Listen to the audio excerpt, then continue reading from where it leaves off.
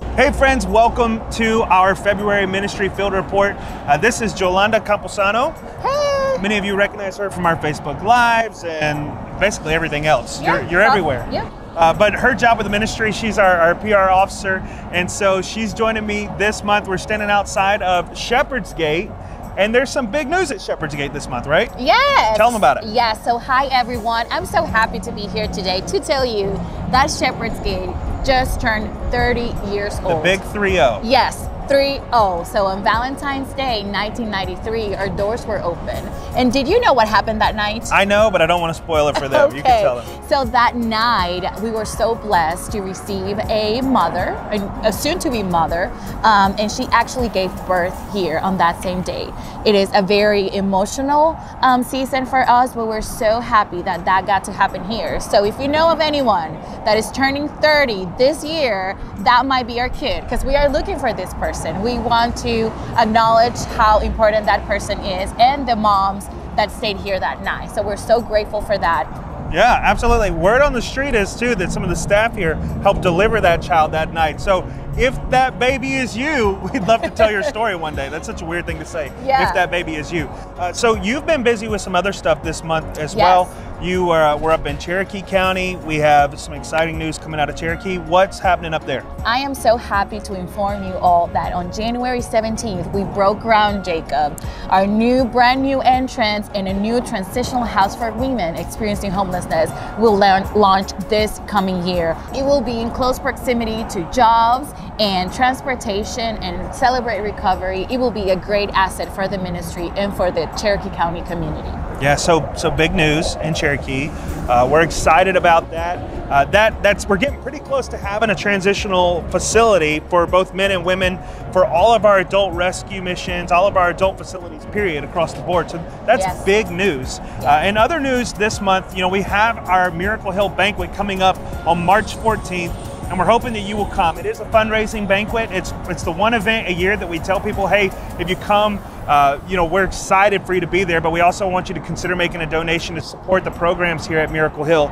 If you remember, every single night we've got about 650 people in our care, and this is our biggest fundraising event of the year, and it provides operational funding for our counselors, for food, for shelter, for everything throughout the course of the year. So that's coming up, and if you want more information about that, you can find it on our website.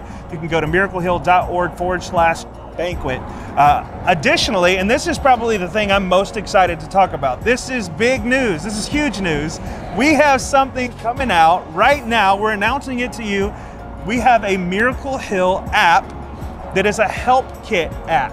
I think we believe that this is going to be revolutionary. It's going to be game-changing for you.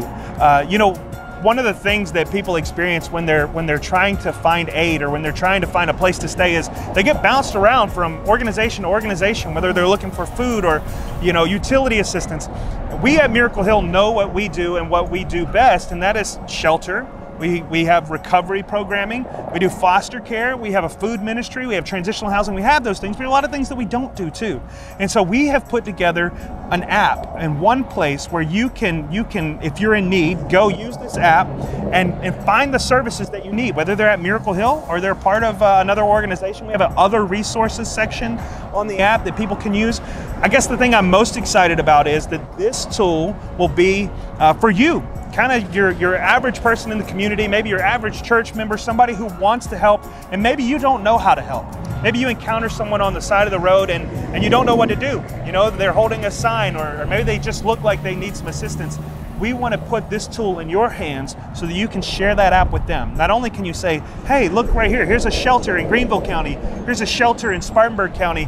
You can also say, you can download the app yourself. You can let them scan the QR code on the app, and then they can use that app themselves to find all of the different things that they need. We've got some additional things on there too, like ways to volunteer.